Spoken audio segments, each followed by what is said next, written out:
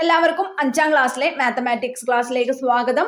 നമ്മുടെ വീഡിയോ ആദ്യമായിട്ടാണ് കാണുന്നതെങ്കിൽ ചാനൽ ഒന്ന് സബ്സ്ക്രൈബ് ചെയ്യുക, ലൈക്ക് ചെയ്യുക, നിങ്ങളുടെ മറ്റു കൂട്ടുകാരിലേക്കും കൂടെ ഒന്ന് ഷെയർ ചെയ്യാം. ഈ വീഡിയോയിൽ ഇംഗ്ലീഷ് മീഡിയവും മലയാളം മീഡിയവും ഉൾപ്പെടുത്തിയിട്ടുണ്ട്. അപ്പോൾ നമ്മുടെ 5ാമത്തെ യൂണിറ്റിന്റെ 2ാമത്തെ ക്ലാസ് ആണ് ഭാഗങ്ങളുടെ സംഖ്യ, പാർട്ട് നമ്പർ. ഭാഗം പലതരം. മട്ടം ഉപയോഗിച്ച് വട്ടത്തെ 4 സമഭാഗങ്ങളാക്കാൻ അറിയാമല്ലോ. We know how to divide A circle into 4 equal parts using A set square. അപ്പൊ അത് നമ്മൾ കഴിഞ്ഞ ക്ലാസ്സിലേ പഠിച്ചതാണ് അല്ലെ. കാർഡ്ബോർഡിൽ ഇതുപോലെ വരച്ചൊരു ഭാഗം വെട്ടിയെടുക്കുക. Draw A circle in cardboard and cut out A piece like this. വെട്ടിമാറ്റിയ ചെറിയ കഷ്ണത്തെ വട്ടത്തിന്റെ 4/1 എന്ന് പറയാം. 1/4 എന്നെഴുതാം. വലിയ കഷ്ണത്തെയോ തുല്യമായ 4 ഭാഗങ്ങളിൽ 3 എണ്ണം ചേർന്നതാണ് ഇത്. അതിനാൽ ഇതിനെ 4/3 എന്ന് പറയുകയും 3/4 എന്നെഴുതുകയും ചെയ്യാം. സാധാരണ ഭാഷയിൽ 1/4നെ 1/4 എന്നും 3/4നെ 3/4 എന്നും പറയാറുണ്ട്. വലിയ കഷ്ണത്തിൽ നിന്ന് ഒരു ചെറിയ കഷ്ണം കൂടി മുറിച്ചെടുത്ത് ആദ്യത്തെ ചെറു കഷ്ണത്തോട് ചേർത്തൊട്ടിച്ചാലോ? 2 കഷ്ണങ്ങളും വട്ടത്തിന്റെ പകുതി തന്നെയല്ലേ. അതായത് വട്ടത്തിന്റെ 2/1 ഭാഗം 1/2 എന്നാണ് നമ്മൾ എഴുതുന്നത്. Let's cut out 1 more small pieces from the larger piece and paste into the smaller. Both pieces are now half the circle, right? That is 1/2 of the circle. 4ൽ 2 പകുതി തന്നെ. അതായത് 4ൽ 2/1 മൊത്തത്തിൽ പകുതിയാണ്. കണക്കു ഭാഷയിൽ 4ൽ 2 സമം 2/1 ഇങ്ങനെയാണ് ഇതിനെ എഴുതുന്നത്. ഇതിനെ 4 അതായത് 2 ഭാഗങ്ങളാണ് അല്ലെ. 2ന്റെ ഒരു ഭാഗത്താണ് നമ്മൾ നിറം നൽകിയിട്ടുള്ളത്. അപ്പോ 2/1. ഇനി 4 ഭാഗങ്ങളാക്കിയിട്ട് 4ൽ 2 ഭാഗത്തിനാണ് നിറം നൽകിയിരിക്കുന്നത്. അപ്പോൾ 4ൽ 2 സമം 2/1 എന്നത് തുല്യമാണ്. 1 മീറ്റർ നീളമുള്ള ചരടിൽ 4 തുല്യ ഭാഗങ്ങൾ അടയാളപ്പെടുത്തി ഓരോ ഭാഗവും എത്ര metre? 4 equal parts are marked on a 1 meter long string. How long is each part? 4ൽ 1 metre.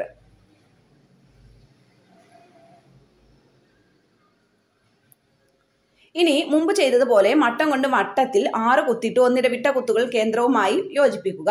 അതേ വലിപ്പത്തിലുള്ള മറ്റൊരു വട്ടത്തിൽ ഇതുപോലെ കുത്തുകളിട്ട് എല്ലാ കുത്തുകളും കേന്ദ്രവുമായി യോജിപ്പിക്കുക. ആദ്യത്തെ വട്ടത്തിലെ ഓരോ ഭാഗവും 1/3. രണ്ടാമത്തെ വട്ടത്തിലോ? അതായത് 3ൽ 1 ആണ്. 3 ഭാഗത്തിൽ ഒരു ഭാഗത്തിനാണ് നിറം നൽകിയിട്ടുള്ളത്. അപ്പൊ 3ൽ 1. അടുത്തത് 6. 6ൽ ഒരു ഭാഗത്തിനാണ് നിറം നൽകിയിട്ടുള്ളത്. Now cut out 2 circles of the same size and mark 6 equally spaced points in each. In one of these, join the alternate points to the center. In the other, joining all points to the center. Each part of the first circle is 1/3 of it. What about the second circle? 1/6. രണ്ടാമത്തെ വട്ടത്തിലെ 2 ചെറിയ ഭാഗങ്ങൾ ചേർത്ത് നിറം കൊടുത്താലോ? Suppose we color 2 parts of the second circle. 6ൽ 2 ഭാഗം 2/6 എന്ന് എഴുതും. 6 സമഭാഗങ്ങളിലെ 2 എണ്ണം ആയതിനാൽ 2/6 അതായത് 6ൽ 2 ഭാഗം എന്ന് പറയാം. ഇതിനെ അതായത് 2/6 ഭാഗവും ആദ്യത്തെ വട്ടത്തിലെ നിറം കൊടുത്ത 1/3 ഭാഗവും ഒന്നു തന്നെയല്ലേ. അതായത് 6ൽ 2ഉം 3ൽ 1ഉം ഒരേ ഭാഗം തന്നെ. 6ൽ 2 സമം 3ൽ 1. അത് തുല്യമാണ്. It is 2 of 6 equal parts and so we can say it is 2/6. But this is equal to the colored 1/3 of the first circle. That is 1/3 and 2/6 mean the same thing. ഇവിടെ നോക്കൂ. ഇവിടെ ആദ്യത്തേത് അതായത് 6ൽ 2 സമം താഴത്തേത് 3ൽ 1.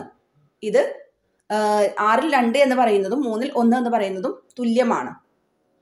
ഇനി രണ്ടാമത്തെ വട്ടത്തിലെ ഒരു ഭാഗവും കൂടി ചേർത്ത് നിറം കൊടുത്താല് ഇവിടെ 6ൽ 3. ഇതിൽ നിന്ന് എന്ത് കിട്ടി?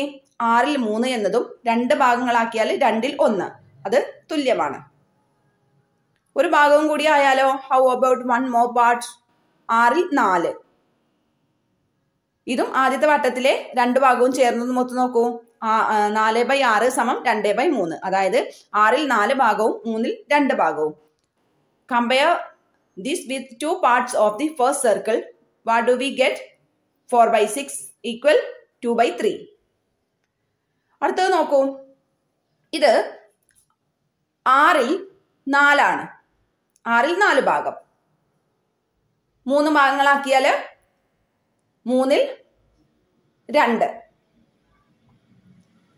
ഇനി ഒരു വട്ടം വരച്ച് മട്ടത്തിന്റെ ഒരു മൂല ഉപയോഗിച്ച് ഇതിനെ 8 സമഭാഗങ്ങളാക്കുക. അപ്പൊ നമ്മളിവിടെ മട്ടത്തിന്റെ മൂല ഉപയോഗിച്ച് 8 സമഭാഗങ്ങളാക്കിയിട്ടുണ്ട്. ഇതിലെ ഭാഗങ്ങൾ ഈ രണ്ടും ചേർത്ത് നിറം കൊടുത്ത ചിത്രങ്ങളാണ് ചുവടെ കാണിച്ചിരിക്കുന്നത്. ഓരോന്നിന്റെയും ചുവട്ടിൽ വട്ടത്തിന്റെ എത്ര ഭാഗമാണ് നിറം കൊടുത്തിരിക്കുന്നതെന്ന് 2 തരത്തിൽ ഭിന്നമായി എഴുതുക. Below each write the part coloured as A fraction in 2 different vase. അപ്പൊ ആദ്യത്തേത് 8 ഭാഗങ്ങളുണ്ട്. അതിൽ 2 ഭാഗത്തിന് നിറം നൽകി. അപ്പൊ നമ്മൾ 8ൽ 2 ഭാഗം എന്ന് പറയും, 2/8. ഇനി നമ്മൾ 4 ഭാഗങ്ങളാക്കാം. ഇതിനെ തുല്യമായിട്ട് 4 ഭാഗങ്ങളാക്കാം. അതിൽ ഒരു ഭാഗത്തിനാണ് നിറം നൽകിയിരിക്കുന്നത്. അങ്ങനെയെങ്കിൽ 4 1/4, 4ൽ 1. രണ്ടാമത്തെ ചിത്രത്തില് 8 ഭാഗങ്ങളാണ്. അതിൽ 4 ഭാഗത്തിന് നിറം നൽകിയിട്ടുണ്ട്. അപ്പോൾ 8ൽ 4 ഭാഗം. ഇനി 2 ഭാഗങ്ങളാക്കിയാല് 4 ഭാഗങ്ങളാക്കിയാല് 4ൽ 2 ഭാഗത്തിനാണ് നിറം നൽകിയിരിക്കുന്നത്. മൂന്നാമത്തെ ചിത്രത്തില് 8ൽ 6 ഭാഗം നിറം നൽകിയിട്ടുണ്ട്. ഇനി 4 ഭാഗങ്ങളാക്കിയാൽ 3 ഭാഗത്തിനാണ് നിറം നൽകിയിരിക്കുന്നത്. അങ്ങനെയെങ്കിൽ 4ൽ 3. ഇത് തുല്യമാണ്. 1 മീറ്റർ നീളമുള്ള ഒരു നാട 12 സമഭാഗങ്ങളായി മുറിച്ചു. ഓരോ കഷ്ണത്തിന്റെയും നീളം എത്ര മീറ്റർ ആണ്? 1 meter long strip is cut into 12 equal pieces. What is the length of each piece? 12ൽ 1. അങ്ങനെയെങ്കിൽ 12ൽ 2 ഭാഗം സമം 6ൽ 1. വീണ്ടും കഷ്ണങ്ങളാക്കിയാൽ 12ൽ 3, 4ൽ 1. വീണ്ടും കഷ്ണങ്ങളാക്കിയാൽ 12ൽ 4, 3ൽ 1. വീണ്ടും 12ൽ 8, 3ൽ 2. വീണ്ടും 12ൽ 6 സമം 2ൽ 1 ഭാഗം. ഒരു വൃത്തം വരച്ച് അതിനെ മട്ടത്തിന്റെ മൂല ഉപയോഗിച്ച് 12 തുല്യ ഭാഗങ്ങളാക്കിയിരിക്കുന്നു. ഇതിലെ ചില ഭാഗങ്ങൾക്ക് നിറം നൽകിയ ചിത്രങ്ങളാണ് ചുവടെ തന്നിരിക്കുന്നത്. ഓരോന്നിലും നിറം നൽകിയിരിക്കുന്നത് വൃത്തത്തിന്റെ എത്ര ഭാഗമാണെന്ന് 2 തരത്തിൽ ഭിന്നമായി എഴുതുക. In each picture below, some of these are colored. Write under each the part colored as a fraction into 2 different ways. അപ്പോൾ ആദ്യത്തെ ചിത്രം 12 ഭാഗങ്ങളിലും 3 ഭാഗത്തിന് നിറം നൽകിയിരിക്കുന്നു. അപ്പോൾ 12ൽ 3 ഭാഗം. ഇനി 4 തുല്യ ഭാഗങ്ങളാക്കിയിട്ട് അതിൽ ഒരു ഭാഗത്തിനാണ് നിറം നൽകിയിരിക്കുന്നത്. അങ്ങനെയെങ്കിൽ 4ൽ 1. രണ്ടാമത്തെ ചിത്രം 12ൽ 2 ഭാഗം, 6ൽ 1 ഭാഗവും തുല്യമാണ്. 12ൽ 4 ഭാഗവും 3ൽ 1 ഭാഗവും മൂന്നാമത്തെ ചിത്രം. ഇനി നാലാമത്തെ ചിത്രം 12ൽ 6 ഭാഗത്തിന് നിറം നൽകിയിരിക്കുന്നു. അപ്പോൾ 6/12. അടുത്തത് 1/2, 2ൽ 1 ഭാഗം. അടുത്തത് 12ൽ 9 ഭാഗം. അതിന് നമുക്ക് 4ൽ 3 ഭാഗം, അത് തുല്യമാണ്.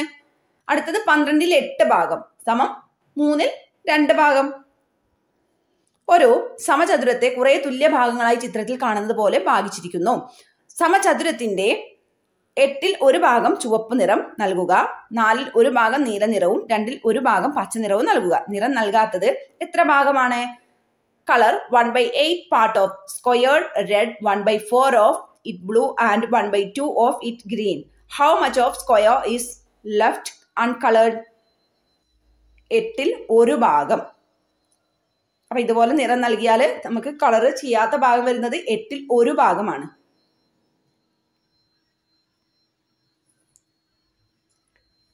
ജിയോജിബ്ര സോഫ്റ്റ്വെയർ ഉപയോഗിച്ച് വരച്ചൊരു ത്രികോണത്തിന്റെ ചിത്രമാണ് ഇവിടെ. ഇവിടെ ഒരു ത്രികോണത്തിന്റെ ഉള്ളിലായിട്ട് ഒരു ചെറിയ ത്രികോണം വരച്ചിരിക്കുന്നു. ഇതിന് നമ്മൾ എങ്ങനെയാണ് എഴുതുന്നത്? അതെ, 4ൽ 1 ഭാഗം.